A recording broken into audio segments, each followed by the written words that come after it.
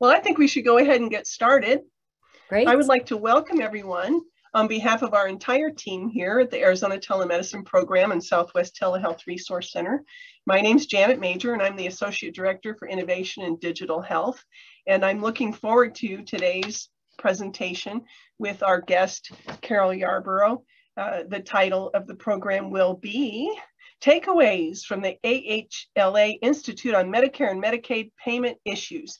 I'd also like to begin, before we get started, by reading this beautiful land acknowledgement on behalf of the University of Arizona. We respectfully acknowledge that the University of Arizona is on the land and territories of indigenous peoples. Today, Arizona is home to 22 federally recognized tribes, with Tucson being home to the O'odham and the Yaqui. Committed to diversity and inclusion, the university strives to build sustainable relationships with sovereign Native nations and indigenous communities through educational offerings, partnerships, and community service.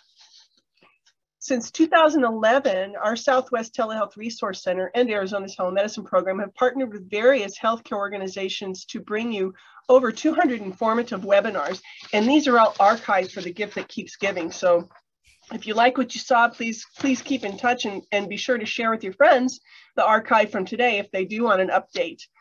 Because this is going to be great information. As you joined our webinar today, your microphone was muted, and please use the chat function to ask questions. We'll have time for Q&A at the end. We do have people here from all over the United States, so we specifically want to welcome the folks from the region that we serve, as well as our fellow HRSA grantees. We welcome you. Yay. Telemedicine can help you achieve goals of being more efficient, improving quality, safety, and access to care. And we're here to promote that idea and to share information. Once again, I have the pleasure of introducing our friend and colleague, Carol Yarbrough. This is probably her 7th webinar she's done on billing, something that changes in an ever-changing world. She's got some really exciting news for us today. And I would like to say that she's absolutely the rock star in this field, in this space. Not only is she an expert in healthcare compliance and reimbursement, but I got to tell you, she's a dog lover. She plays the French horn. She's the real deal. She's the whole package. And we're so lucky because she makes this very dry subject really interesting and fun, if you can believe it. She's a healthcare compliance and reimbursement specialist, providing a unique background in legal, technology, revenue management, clinic management, with both federal and state regulations. And she is actively a contributor to telehealth initiatives at UC Health. She works hands-on with professional fee and hospital-based fee professionals to implement billing strategies, and she provides real-time feedback to clinicians regarding documentation and their staff with encounter guidance. She trains CPT coding professionals at UC Medical Center to maximize EMR workflow with greater documentation and coding. So I really am excited to have you here again today, Carol. We are so lucky that we know you, that we know people, but especially that we know you, and that you're so happy to share your expertise. So welcome, and take it away, Carol. Well, I'm not going to measure up to that glowing introduction, but thank you so much to the Arizona Telemedicine Program and the TRC to welcome me again to speak to you. I'm just so grateful that you're here to spend your time to listen to me. I was saying with a friend of mine at our last webinar or conference that we try to do kind of like the comedy driver training school for people that get tickets, but translate that over to CPT coding and reimbursement issues. So, and again, these are very serious times, and, I try not to make light, of course, of what's going on, but a little bit of humor does mask the sadness. So here we go. Oh, and yeah, there's my picture of when, before the pandemic started. Gotten a little hairier. So these are my opinions. I may have gotten a few things wrong from the takeaways from the American Health Lawyers Association conference, which I attended in Baltimore in mid-March. Seems so long ago now. I think it was just a week and a half ago. And again, the organization sponsoring my appearance before you today, they don't guarantee any of the accuracy or reliability of my information, but I do. And I don't have the regular disclaimer slide up, but my dogs are here innocently sleeping, persuading me that they're not going to bark during the webinar. I could have gone into an office today, but I thought I love running that gamut. Okay, so the objectives are kind of like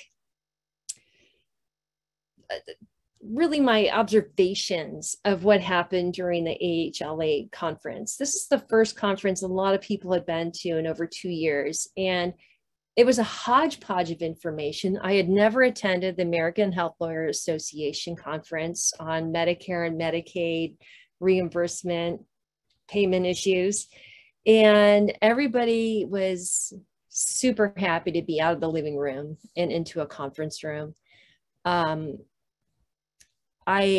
was a little leery about going into the reception room afterwards because I was just keeping my mask on. I don't know. It's hard for me to even leave the house still.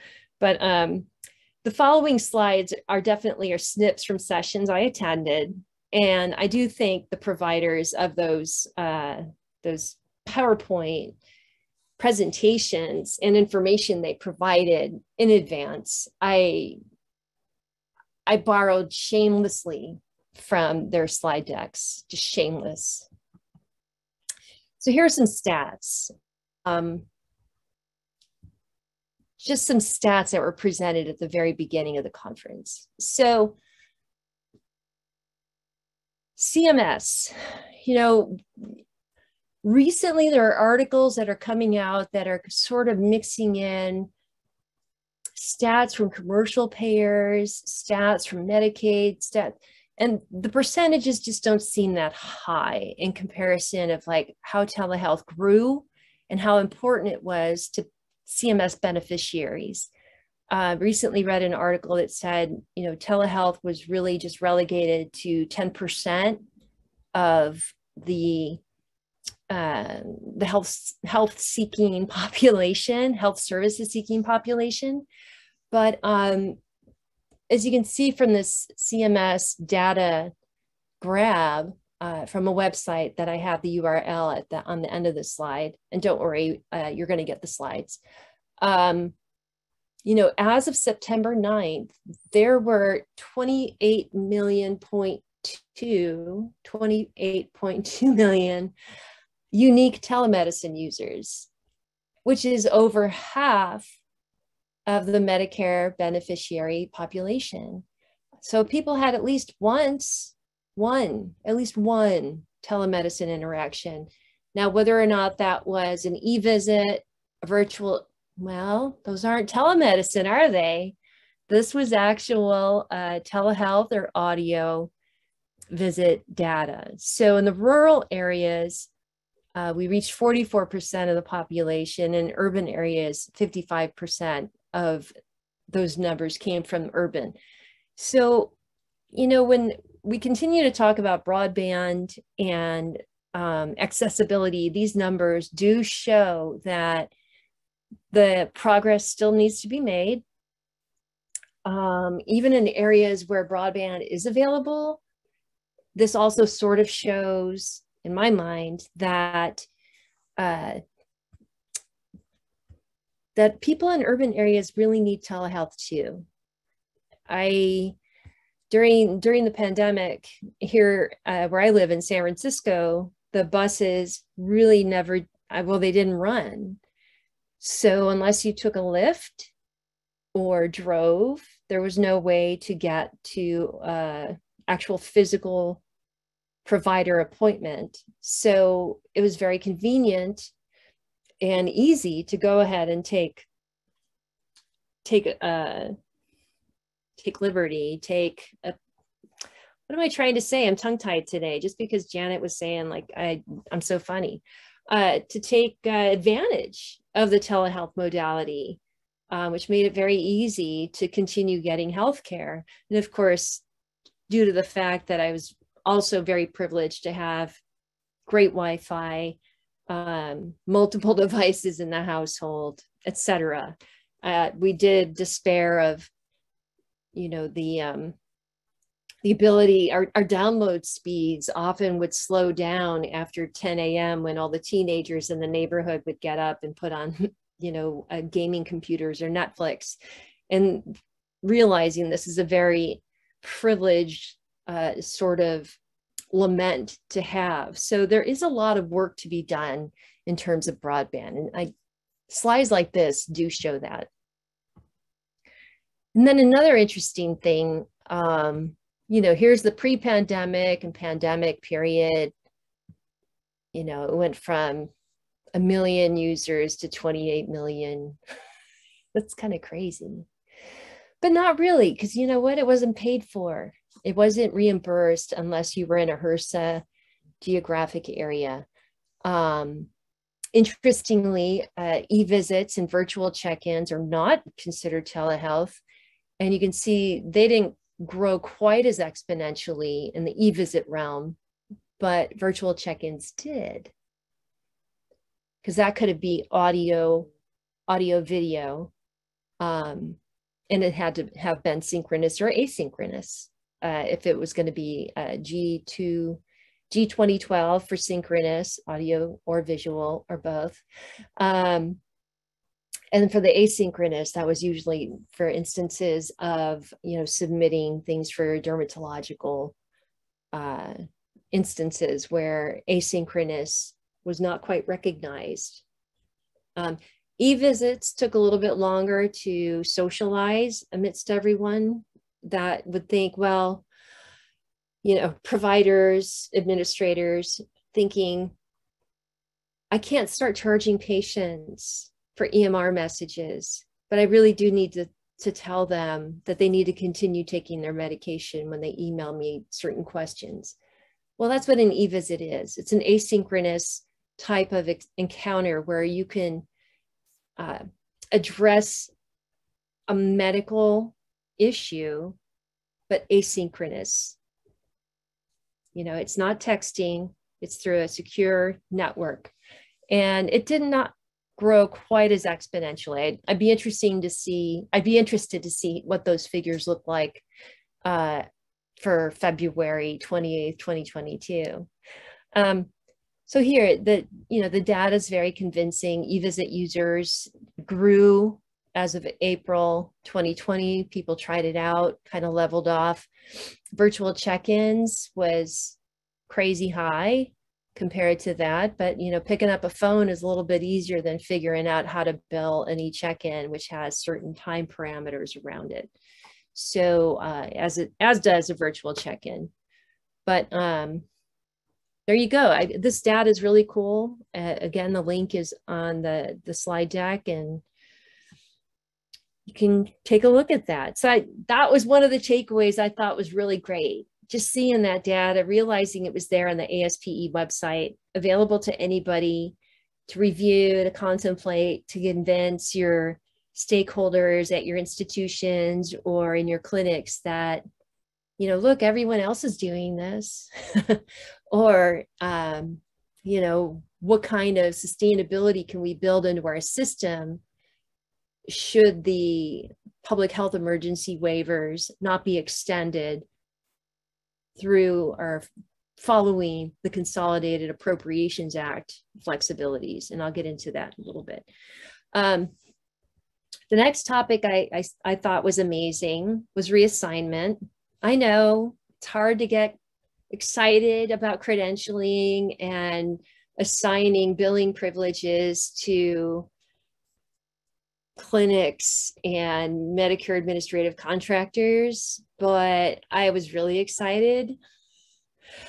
I had found information about this, much to my surprise. I had forgotten that I had found it in November of 2021, concerning whether or not a provider in normal times should be licensed in the state where they are located, as well as in the state where the patient is located when providing telehealth services.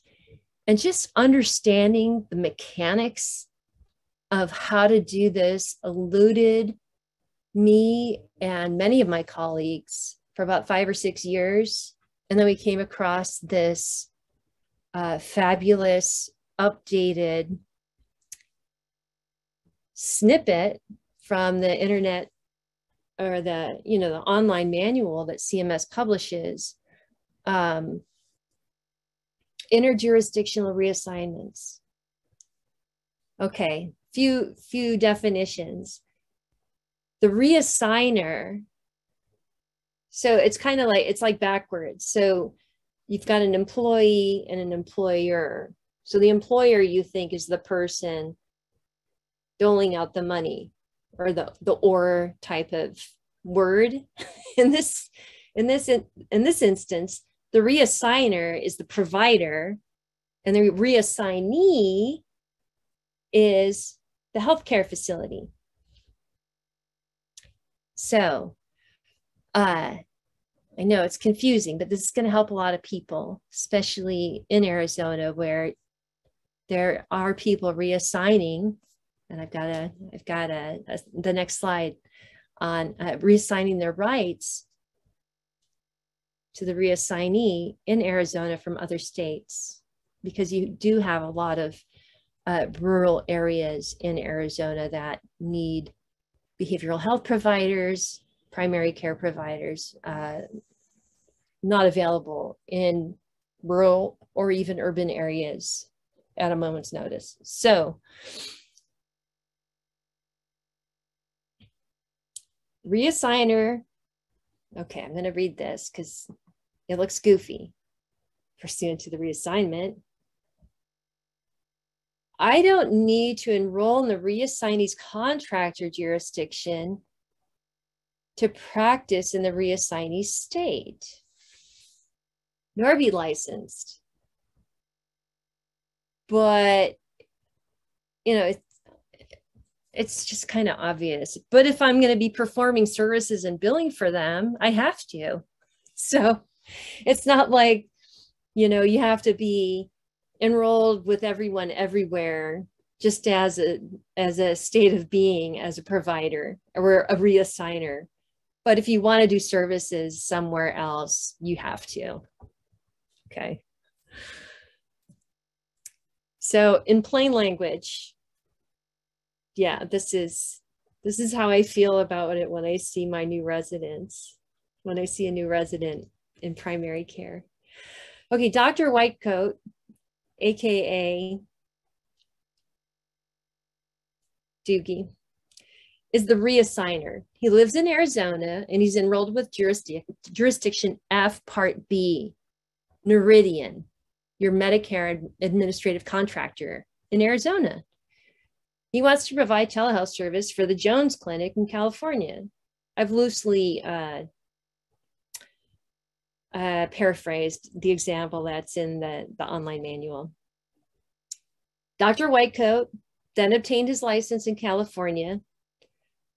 California does not have a quick license. It is not like Arizona that says, here, just fill out this form and we're going to take your license and adopt it.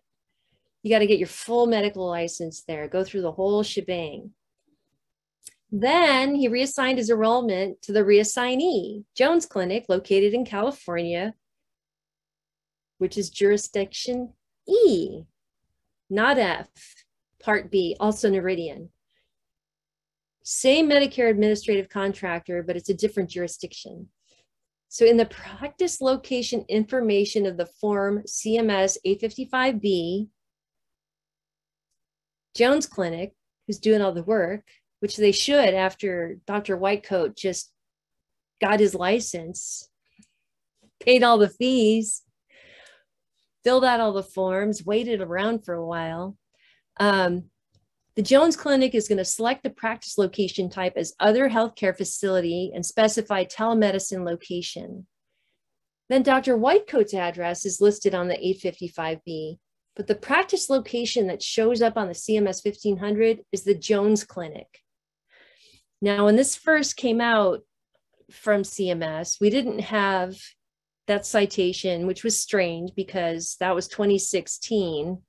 And I think we started grumbling about it around well, maybe it was 2015 or 2016.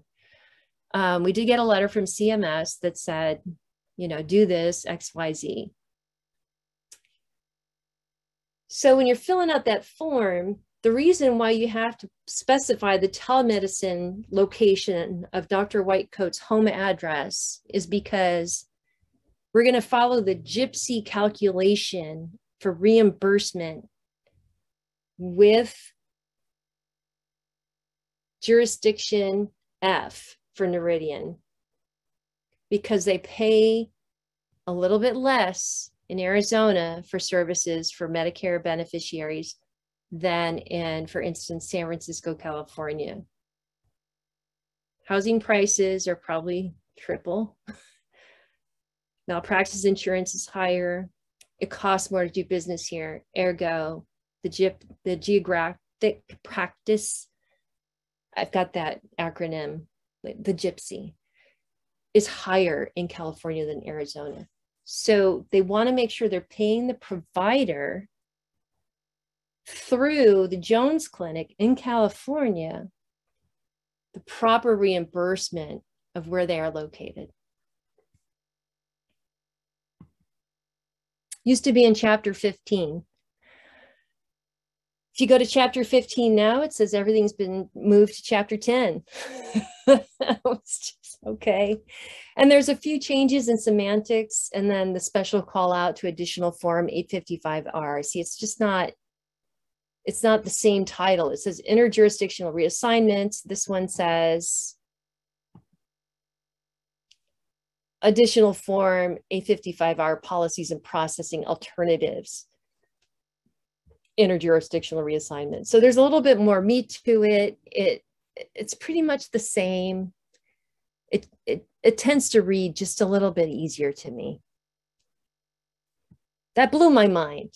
I know, easily amused, easily mind blown, but I got very excited when I saw that citation during the conference and emailed it to a bunch of colleagues who were also similarly excited. Okay, so the license part. The license part is tripping a lot of people up right now. Like, what do I do if the PHE is over? And well, you're going to do what you did during the PHE. You're going to see if the state in which you want to practice medicine is accepting out-of-state licenses. This is the Federation of State Medical Boards website. It's just updated. What's today's date? 13th, 14 days ago. It calls out wonderfully about which states are allowing new applications for out-of-state licensing, states that continue to have waivers for out-of-state licenses, that USVI is U.S. Virgin Islands, states without waivers. There's 30 states. There's not a whole lot left anymore. DC and Guam. States allowing out-of-state physicians long-term or permanent would be only 7, plus DC, plus CNMI, blanking, and Puerto Rico.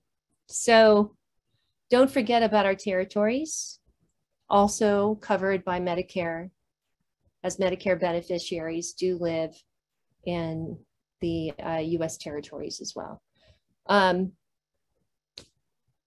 It is what it is. And, you know, so what's in effect in Arizona? So the status, when you go onto that FSMB website, it says active for those already with emergency temp licenses, which were granted through December 31st. Arizona also has license reciprocity. They will recognize out-of-state occupational licenses who have been licensed in their profession for at least 1 year, good standing, and you're going to pay a fee. And you're going to do some background checks. And this is a live link that'll take you to what that means. Understanding Arizona's Universal Occupational Licensing Recognition Bill. So, you know, very progressive and accepting. It's a wonderful, it's a great thing for Arizona. So again, mind blown. Licensing, there we go. Okay, so the Office of Inspector General and Compliance Considerations. I'd say the biggest thing that I learned at AHLA is that we all need to be reminded that even with all the waivers and the promises that we would not be audited during the scrambling of the public health emergency, there are audits going on, and there will be audits going on. But the interesting thing is what they're calling telehealth, really telehealth. The Office of Inspector General. So again, what could go wrong? What could go wrong? Licensure issues. People were confused about how to practice telehealth before COVID. And that persisted and continues to persist throughout the public health emergency because the states are constantly changing whether or not they still have waivers, the extent of the waivers, because the CMS waiver of licensure is different about the state position on licensure. CMS says it doesn't matter where you're licensed. You can practice everywhere. The states are like, not so fast, feds. We have differing opinions on that. So even though CMS said it doesn't matter, go forth and practice medicine wherever, states are like, yeah, but you got to pay some fees. And, now that we're getting used to this constant state of emergency, which is very tiring, we're going to start putting up some guidelines and some practice guidance that needs to be met. So the changes are ongoing. As you can see, the FSMB little snippet I put there was updated on March 31st. As the waivers expand, contract, ingress, egress, as the moon wanes and waxes, those change.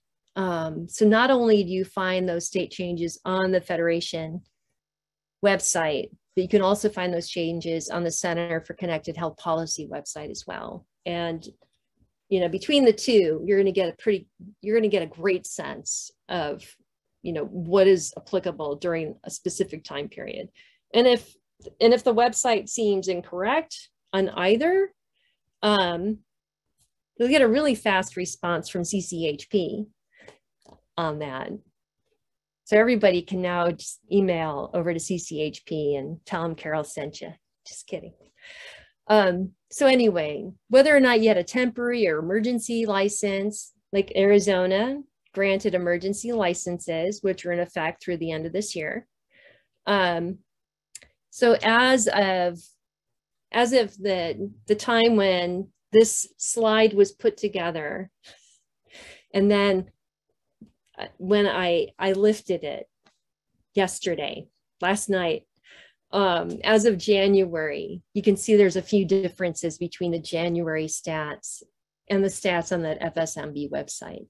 So again, in 2 months, 3 months, things change.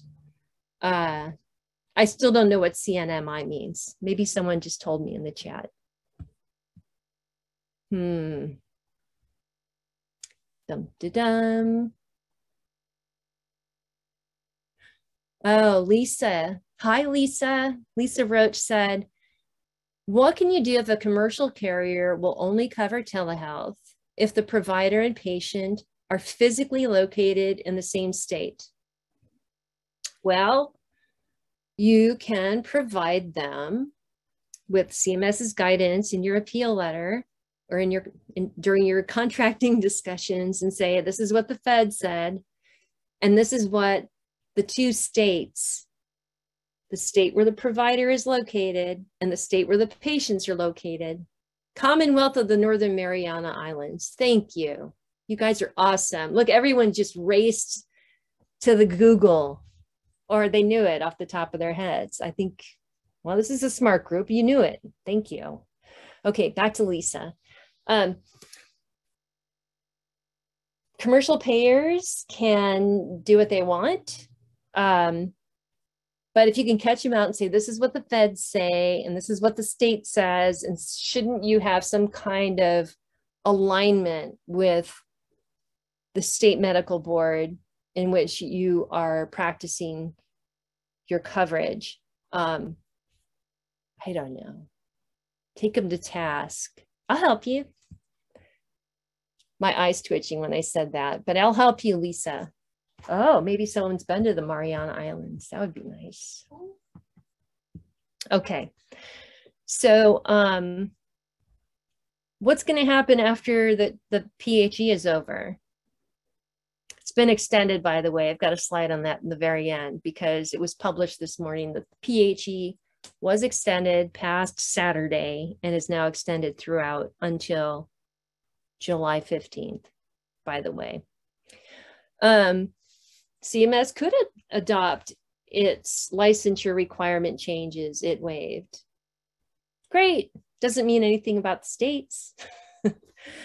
Right. Doesn't impact state licensure requirements. What are the enforcement hotspots? Now, anyone with a dog, you're thinking, oh my God, they just got a flea bite. So the OIG focused on telehealth and telehealth fraud with the broad expansion. But, you know, the telehealth fraud we've seen, okay, they submitted 4.5 billion in false or fraudulent telehealth claims. I have to say, I believe in our institutions and our medical providers, and these bad actors are the usual bad actors. Pharmaceuticals, DME, and then the over-prescribing or over-requesting of diagnostic genetic testing. Happens on the ground. It happens on the internet. It's the same thing. It's just been taken a step further. It's not real, doesn't really have anything to do with the provision of an evaluation and management visit, which is what we think of when we think of telehealth. Well, it's what I think of. So OCR is going to continue the enforcement discretion related to the form and format tools. I've read some things where, you know, phones and video phones, smartphones will continue to be in use. The programs that will be allowed may be pared down a bit. WhatsApp, stuff like that.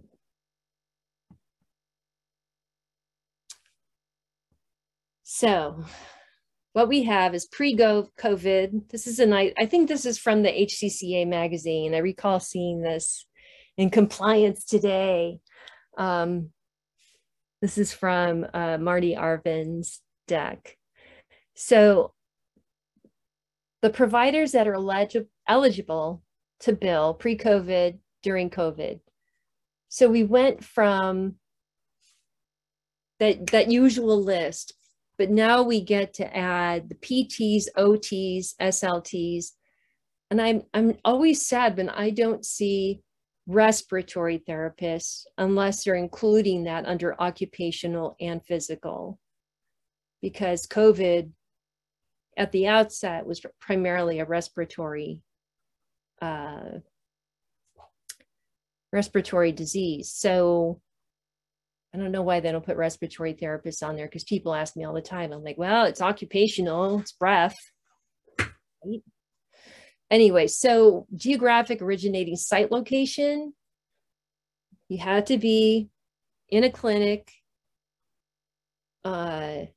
in a HRSA designated area, not a patient's home. Now this is CMS, this is Medicare. I know in Arizona, you can be anywhere as well as in California, anywhere. With a fox in a box in a tree. The patient can receive telehealth services anywhere right now, including the home. Services eligible for telehealth, the list expanded dramatically. It's going to contract. You take a look at that list in a second. Technology modality, again, interactive, audio, video, no telephone. Now we've got audio only. That is going to continue post-COVID for behavioral health in patients' homes. Established versus new. So certain could only be provided to established patients. Of course, you can establish a new patient for CMS beneficiary. That 99202 through 99205 is included on the telehealth list and is a permanent addition on that list, or a permanent resident.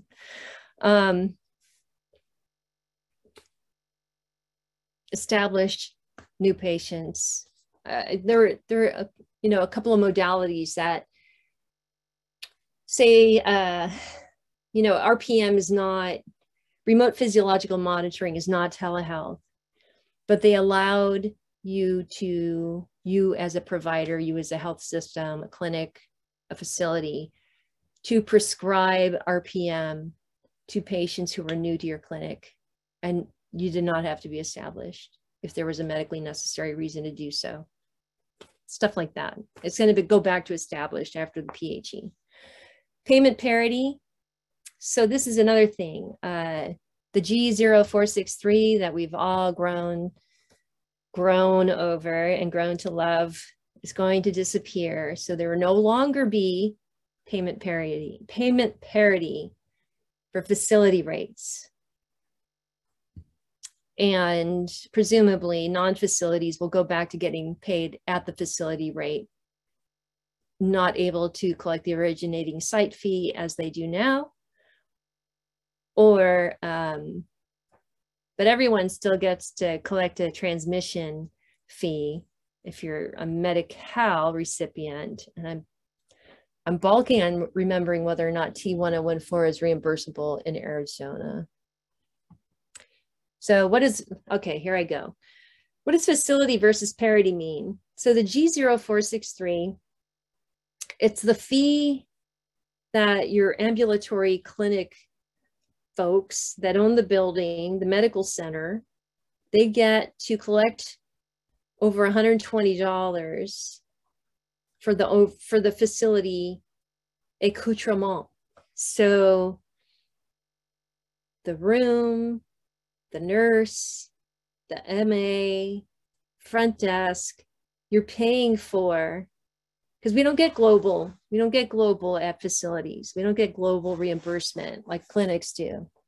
So the clinic, a physician, a non-facility clinic will get a higher rate of reimbursement for an evaluation and management fee in one clump, one lump sum. Whereas for a facility, you get the pro fee and the facility fee. So this professional fee for an evaluation and management visit will be a little less than what the non-facilities get, plus over $100 for the facility, because it costs more to run these in a facility than in a physician. Typically paired with these CPT codes. It is not going to be reimbursed after the PHE is over, and not even during the 151 days afforded us by the CAA of 2022. We don't have to worry about that yet because the PHE was extended yesterday. Okay, geographic and site limitations, gone. But not yet. So everyone loves to stay at home. I'm going to go into work today. I would prefer to stay at home and work. I just love staying at home. So it's great to get health services in your home. You don't feel good. Why would I drag myself out anyway? So the geographic site limitations come back, the geographic area, and plus where you can get telehealth performed must be in a clinic, FQ, CAH, stuff like that. Congress needs to amend the statute for this to happen. So after the Consolidated Appropriations Act, 151 days is over, it all goes back to the originating site from the before times. Could happen. Okay. Patient limitations. Right, can't. All right. The statute in existence does not require that CMS impose an in-person requirement for telehealth services, which means you can see new patients. So I'm not quite, I understand what this first bullet is. This has to do more with commercial payers or maybe consults to specialties, providers' ability to maximize investments in telehealth. You want to always see new patients. I think this has more to do maybe with licensing. I'm going to have to ask Marty about that. But what I did like about it is there's no requirement that a patient has to be seen in person before you can give them a telehealth encounter, except for when after the 151 days are over, after the PHE is over, mental health services furnished in patients' homes, there must be an in-person meeting within 6 months prior to your first telehealth service. And then after you've established care, then it goes up to 12 months. All right, I'm going to check the chat. Yep. Facility fees. I have not heard of any legislation out there requesting the facility fees in lieu of the financial loss. I would say, this is Veronica's question about whether or not G0463 is being pursued. If you've heard of any other institutions will manage to continue offering telehealth services in lieu of the financial loss. You know, seeing patients, Medicare patients in their home will also go away. And if you look at the demographics of where the bulk of your patients are, there would probably not be able to offer telehealth to those Medicare beneficiaries, because it, again, will be statutorily excluded, and they would pay cash to see you. Let's see. Distance site provider for RHCs will stay during the 151 days. Yes, for sure. After the 151 days, no. My eyes widened. I might have told a lie. I'm not sure. I'm checking on that though. I've got a RHC webinar coming up soon. Okay. 12:46 already. I love talking to you guys. Okay. RPM and RTM, OPPS discoveries. This was my own presentation, and I have to say I learned an eye-popping thing for myself. So non-facility pro fees. Let's see. Let's look at the addendum B. So you notice 99453, not applicable. Now, if you look at the MPFS CPT physician CPT code lookup on the Medicare website, it'll say that you get paid $19 for 99453 in a facility. That's wrong. I keep on meaning to email somebody and say, you're wrong, please don't. But in a non-facility, you get $19.03. For 99454, you get $55. Ready for mind blown? Probably already know this. On OPPS, because, my co-presenter, Jake, said, well, if a pro fee, if a non-facility gets $19, what do you get in a facility? I said, I don't know. So I looked it up. And, maybe I thought, well, maybe it's on OPPS. And it is. And you get paid $121. Weird. So reimbursement for the professional fee in a non-facility is $19.19. In the facility, well, that's wrong. Payment differential. Blah, blah, blah, blah. Okay, no, that's right. You get $121. So the difference is $102 more. Now for the 99454, you don't get as much monthly. So it's more like your upfront costs are bigger on the one-time only billed code. You get $12 less per month on the monitoring. But that's not coming out of physician fees. There goes Mitch. It's not coming out of physician fees. It's the ambulatory or the facility fee, which is covered by other things. You're getting that $120 perhaps on the E&M visit the day before the monitoring CPT is submitted for billing. So just something to keep in mind. Mind blown again. It was a great takeaway. I shared with all my friends. So here's the same thing with remote therapeutic monitoring. Look at all these facility practice expense RVUs. Nothing. You get nothing. But, so in a non-facility, you get $19. Similar. It's $19.38 instead of $19.03. $55 for musculoskeletal and musculoskeletal and respiratory. Again, $121 versus $19. And then you get $17 less per month. Maybe because you have more ancillary staff that can help monitor. Many hands make light work, less money.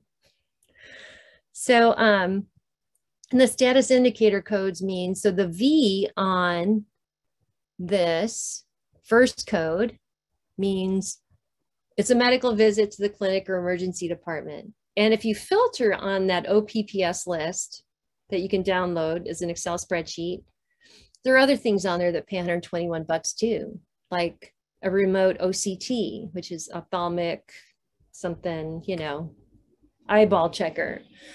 That also pays $120. So this STV, so the Q1 status indicator, so Q1 means it's paid when services are separately payable. If it's billed on the same date of service as a V code, it's bundled. Things to think about. Do you drop the 99453 on the 16th day of data collected and the 99453 on the 17th day? Disingenuous, perhaps? Legal, possibly?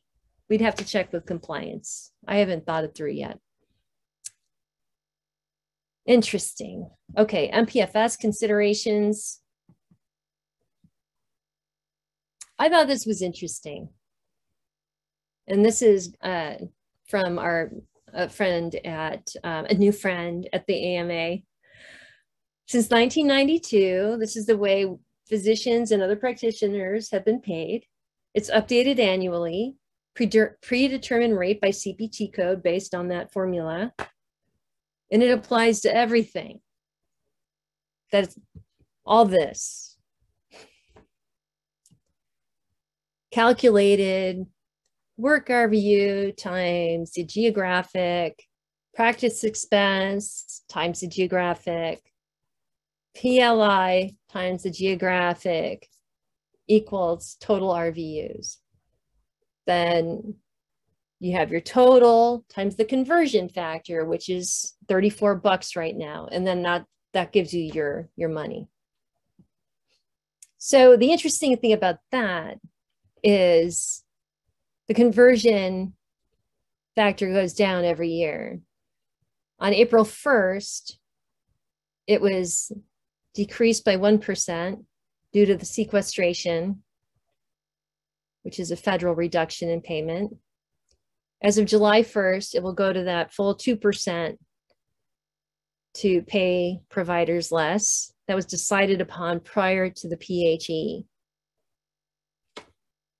The more things that are added to the CPT book, the more things that get paid for in our budget neutral Medicare entitlement fund, the lower the conversion factor has to go to maintain budget neutrality.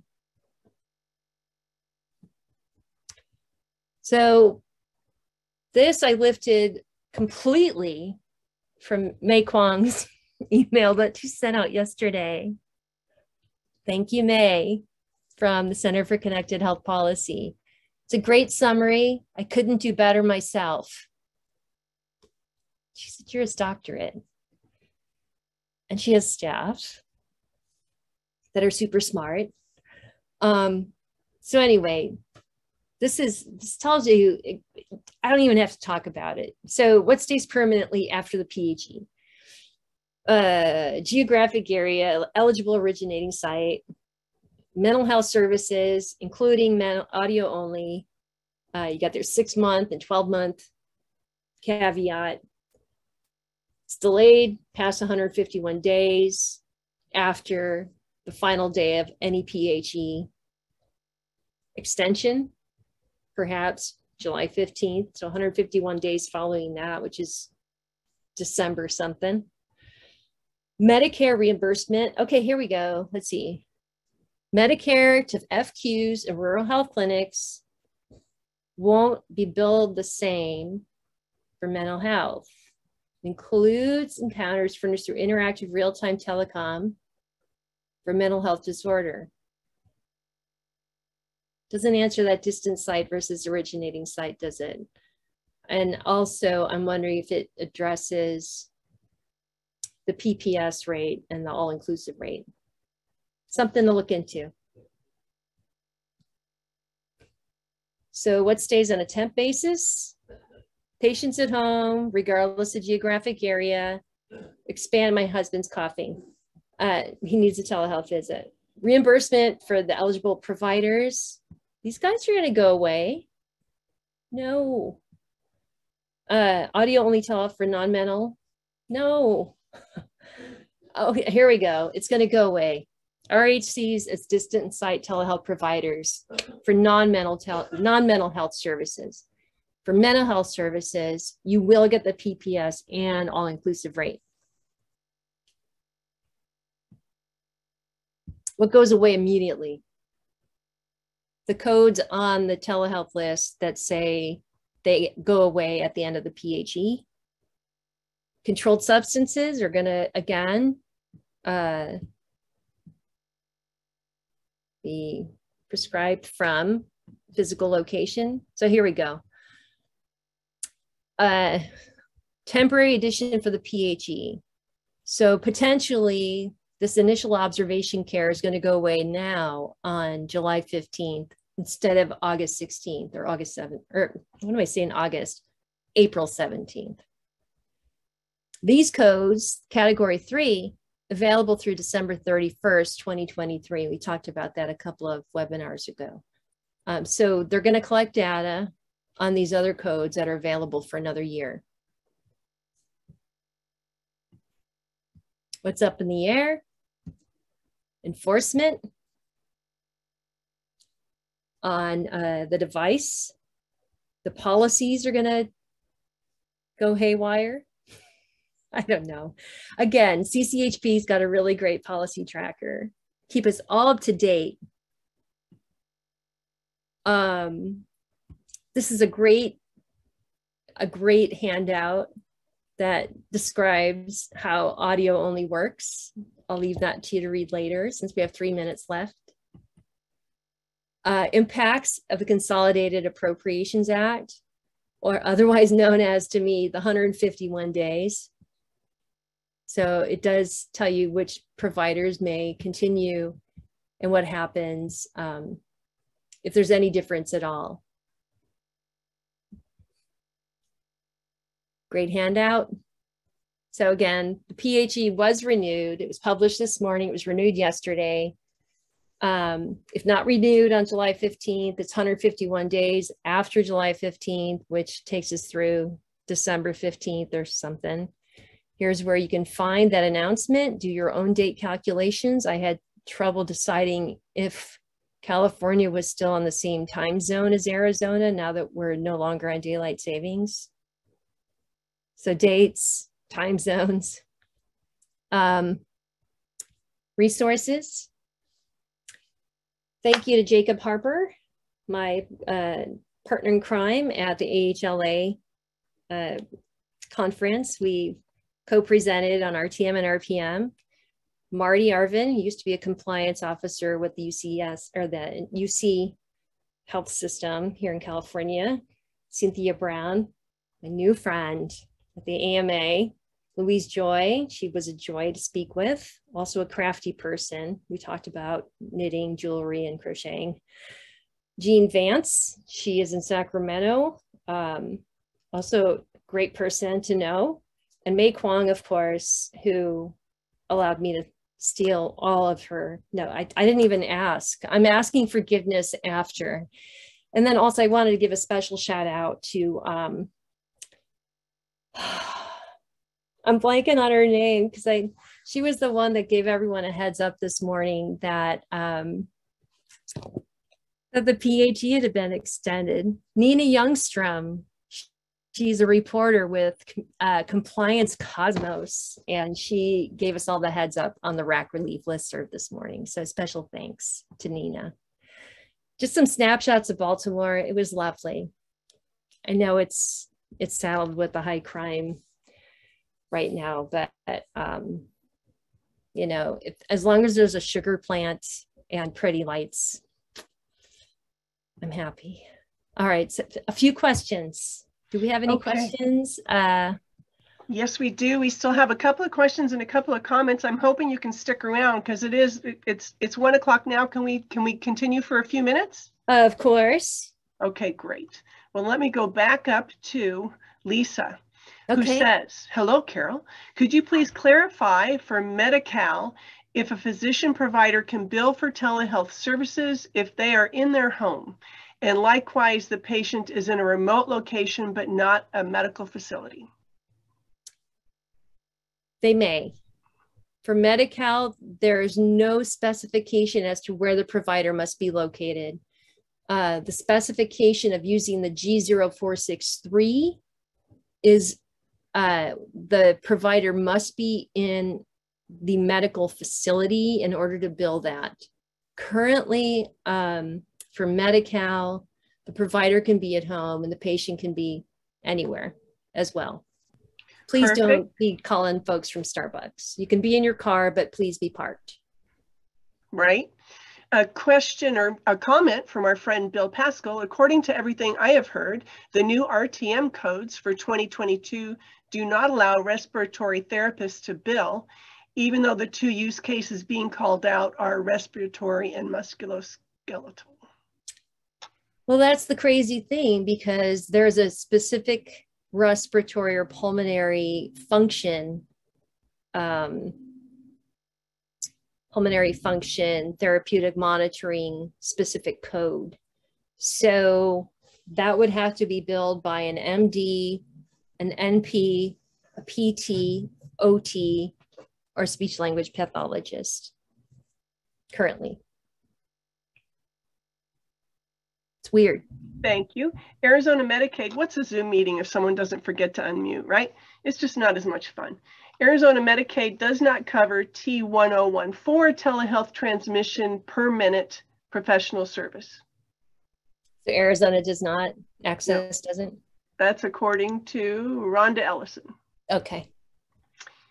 Those From 26 Amanda. cents a minute kind of add up. Yeah, So, wish I got paid by the minute. I know. From Amanda, any idea if the distant site provider for RHCs will stay? So reference that in one of the last slides that after the 151 days, it will not, unfortunately. Okay. Is there any legislation out there requesting continued reimbursement for facility fees post-pandemic? If not, have you heard how other institutions will manage to continue offering telehealth services in lieu of the financial loss? I addressed it briefly during that part of the slide deck.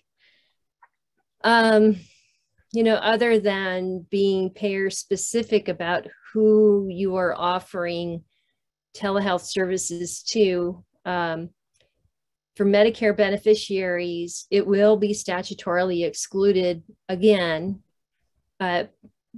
come mid-December of 2022 if the PHE does not get extended through October in July. So there's going to have to be some business determinations, and you can't even give the patient an ABN because it is a statutorily excluded service. I don't know.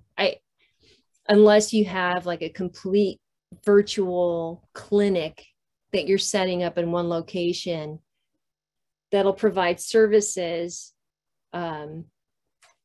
like extra, which is what we don't want to do really, because it's not supposed to be additive. Telehealth is supposed to be substitutive. But if you have a virtual clinic and still maintain all your in-person access, that would probably be the way to go. Ava mentioned that it would be great to see information on asynchronous reimbursement updates, such as Storing Forward. Cool. Let's do it. That would be a great theme, wouldn't it? Yeah. To separate that out. That's a good 1-hour webinar right there. That's a great suggestion. Thank you. Thank you. So today's archive and Carol's PDF handout will be on our webinar archive website, and I put the link in chat. And I'd like to thank Chris Martin very much for all of the technical support he gives us, and he will be posting this video and the PDF there. Another question, are these federal regulations or the state of Arizona with regards to billing? Yes.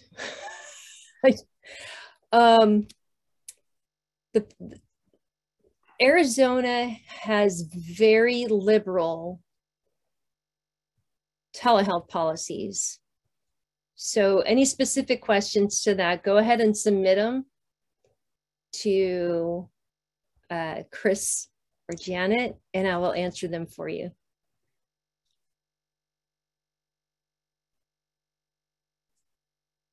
I think that's, yeah, I think that's it.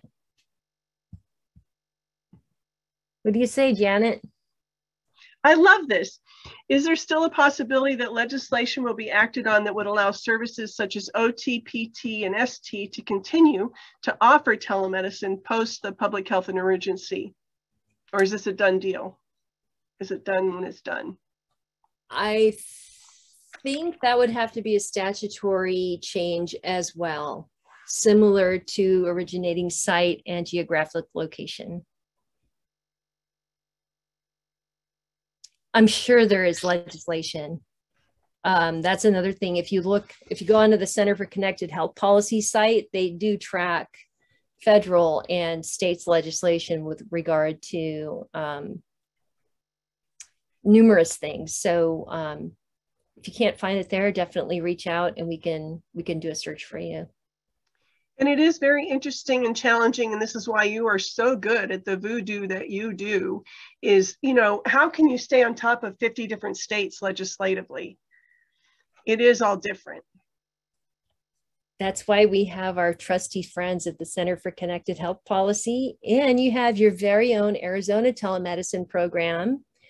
If you practice in multi-states, though, it is helpful to not only refer to your Southwest TRC telehealth program, but there's an Upper Midwest one. There's a Southeastern TRC. There is an Atlantic, I guess it's called Eastern Atlantic or CTRC, Southeast, Northeast, any TRC. So any of those folks can help you track things down as well. And that's great for you to mention that, because there is a TRC in your neck of the woods, no matter where you live. And those are the folks who have a lot of experience and are a great resource. And then certainly the Center for Connected Health Policy, that they do the full-time job of looking at these things that change every day in every state. And so they are a fantastic resource. Well, Carol, thank you so much. We really appreciate you spending time with us today. Please thank both Mitch and Stan for their endorsement and support. And we really do love having the time to visit with you and appreciate your expertise. It's absolutely priceless. Thank you. And I so appreciate your spending time with me today. Everyone have a great day. Thanks, everybody.